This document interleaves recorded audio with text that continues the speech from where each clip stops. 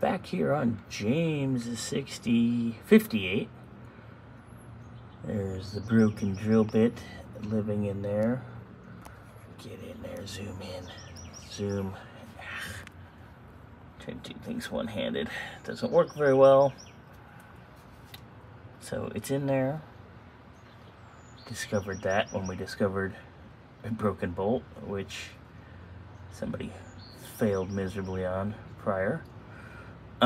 We have a Biarritz kit for 3/8/16, which I was starting that drill first to kind of make it so we have our pilot here ready to go. Then we'll go from there. So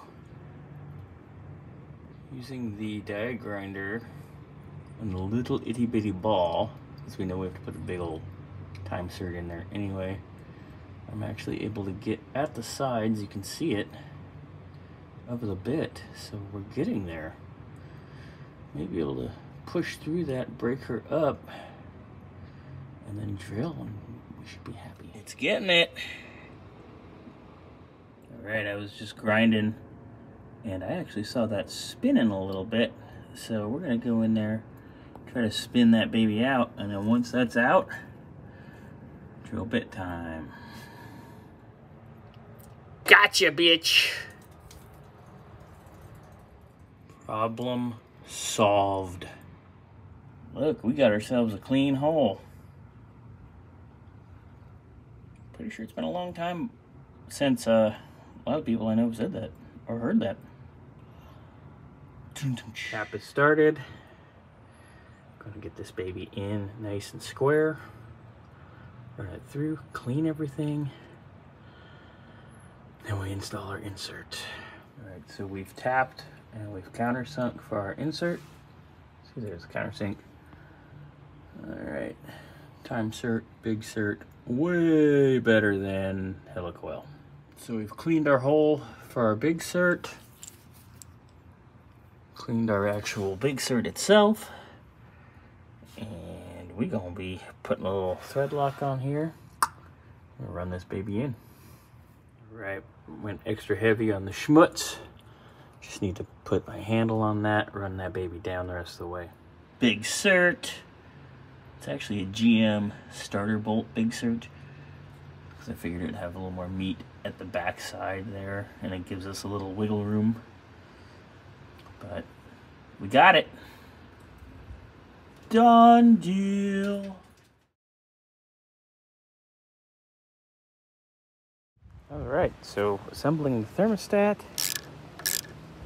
housing. We have our gasket, a little bit of silicone around, because we don't want no leakies. And yes, I painted it the correct color. Everyone knows my rants of why the hell do you people paint these things Ford blue? Why the hell do you people paint these things Chrysler blue? Why do you not just spend 5 minutes and find the right paint? And the answer always is, because the local parts store doesn't have it. Well, sometimes you have to not contact the local parts store and go outside. But Seymour makes this paint. It's a spruce engine paint. Cadillac blue. Comes in a rattle can. Buy it. Amazon. Buy it. Actually, Walmart.com sometimes has it too.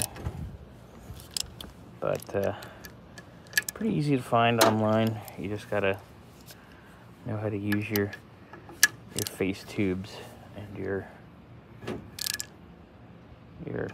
snatch chats or your Insta tubes or whatever the hell it is.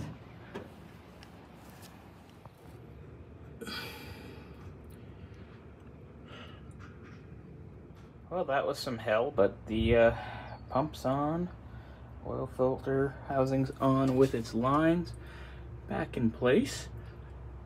Power steering pump, generator are ready to have their hardware, or their belts installed rather. I'm getting tired.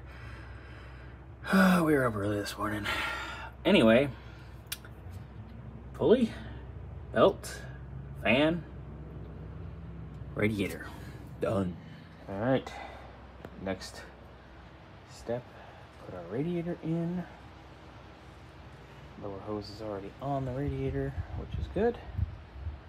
Pop that baby in, hook that up, and then I put my top hose on. All right, we are ready. Hoses are in, belt, fan, radiator.